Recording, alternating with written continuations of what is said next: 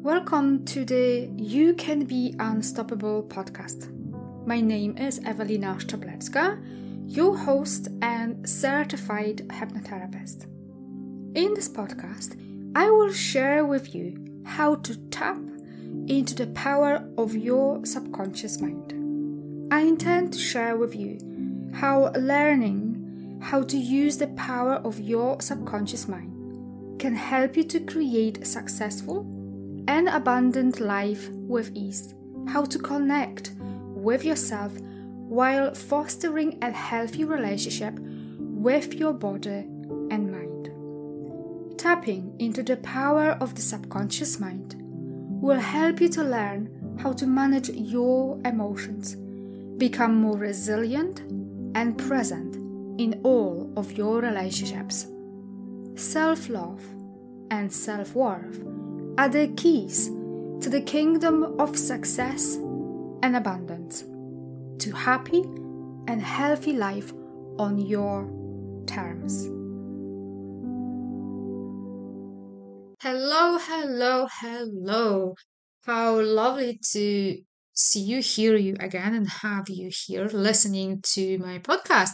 And Happy New Year 2023. I hope that you had a wonderful Christmas, New Year's Eve, so family and friends and celebrated, because I don't know about you, but the last 2 or 3 years were challenging. And they were challenging for many different reasons. So I hope that you had a great time and you are ready to kickstart and set yourself up for success, abundance, love, whatever that is that you want to attract and create in 2023. And oh my God, I cannot believe that is 2023. It sounds like 2005 when I left Holland was only yesterday. So Happy New Year. And my aim for this episode is to talk about setting goals and what is that you want to achieve, because New Year's Eve start for the fresh new year and everyone talks about setting goals for the year and what is that you want to achieve. And I don't know about you, but I've set up goals before in the past many times, and quite often I haven't actually achieved many of them. Because how many times have you set something up and you said at the beginning of the year that you're going to go to the gym, that you're going to prospect, that you're going to leave your current job because you absolutely hate it, that you're going to move on from your relationship because it doesn't serve you anymore, maybe you've outgrown each other or you've moved into different directions, your business is not where you want it to be, so you thought about doing X, Y, and Z into your business, only to find yourself a week, 2 weeks later, at the end of January, maybe at best March, those goals are nowhere to be seen. You're not doing what you said that you're going to do, and you're not following through. Maybe your priorities have changed, so the goals kind of failed away and no longer are relevant.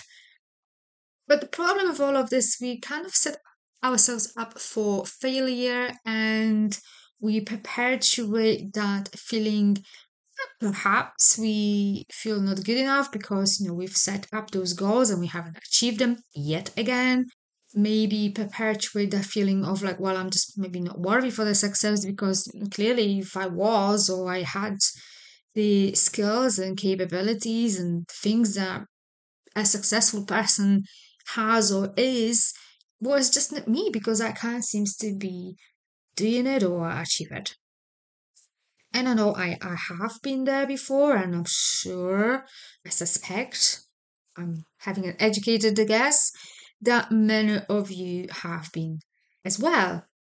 But what I have learned, and my question to you is, perhaps on an identity level, you are not the kind of person yet to have what you set up yourself to have. Maybe you have an underlying beliefs that are getting in your way. And what I mean by that, that on an identity level, the subconscious level, we all have a map of the world.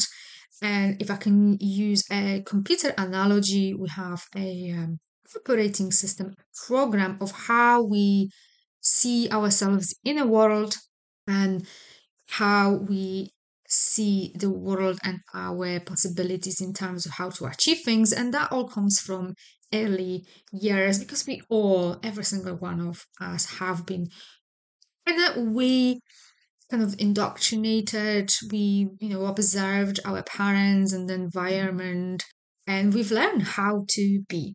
So if you haven't addressed any of those, then that could be, potentially getting in your way, or even something deeper like a trauma.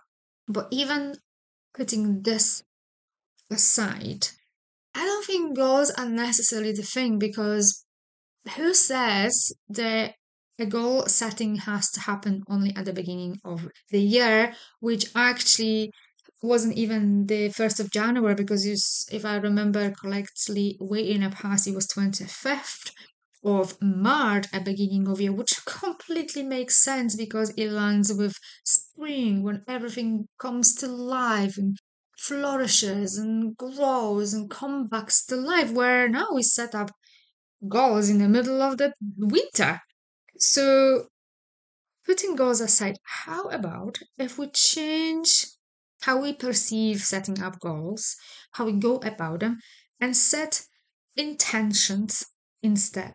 And not only at the beginning of January or at the beginning of the year, but actually on a go as we go throughout the year, set intentions, because as we go through the year, our priorities may change. We've achieved certain goals. So rather than setting up goals where we kind of already indicate to our subconscious mind that we haven't achieved this yet, set intentions and say that I intend to have a wonderful day today, joyful, happy day, and use this as a confirmation that you can be the way you want to be and have what you want and achieve what you want. And you can practice this daily rather than set those massive goals that often are overwhelming, and we kind of set ourselves up for failure from the word go. So, how about we adapt this and set intentions as we go throughout the year and adapt it as it needs to be adapted? And just intend. How do you want to be and feel and what you want to achieve? And assume, and as you do that, when you set your intention, assume that those intentions already are yours. You've already achieved it, because it's really important to really emotionally gel with your intentions, imply that are already yours.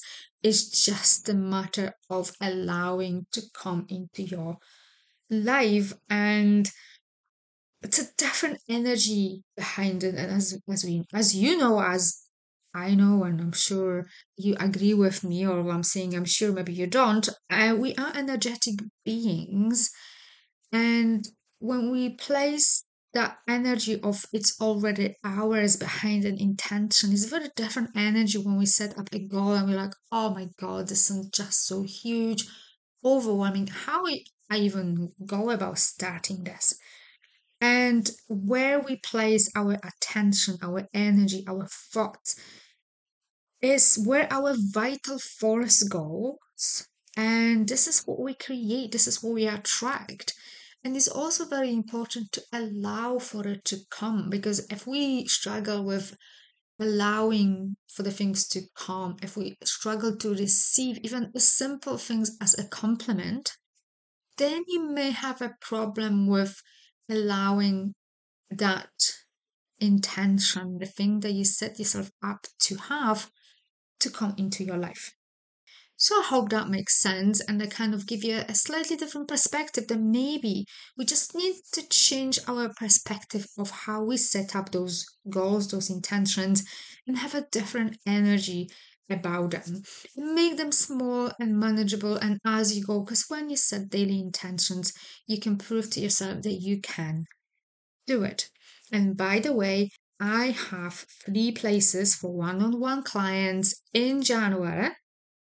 So if you are struggling with confidently showing up in your career or in your business, even if it's just in certain places, but it's getting in your way of getting those clients, putting yourself out there, and you ending up self-sabotaging yourself but not following on your clients' connections, on your calls, on reaching out, on building your career or whatever that is, and you add to this a little bit of people pleasing and struggling with self-worth, or maybe you struggling to show up for yourself confidently, this like nagging feeling that you need to overcompensate, over deliver to deserve that success, then this is for you.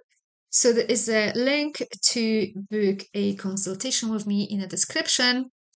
And I am looking forward supporting you during your transformational journey. And yeah, I'm looking forward to see you, and till next week. Thank you for listening. If you found value in this podcast, I would like to ask you to leave a positive review explaining how this episode helped you to improve your life. I ask you to do this because this will help other people to improve their lives as well. Share and spread the love all around you. Raise your vibrations to improve your life. If you would like more transformational content like this, connect with me on Instagram. You can find a link in the description of this podcast, and I'll see you over in the next episode.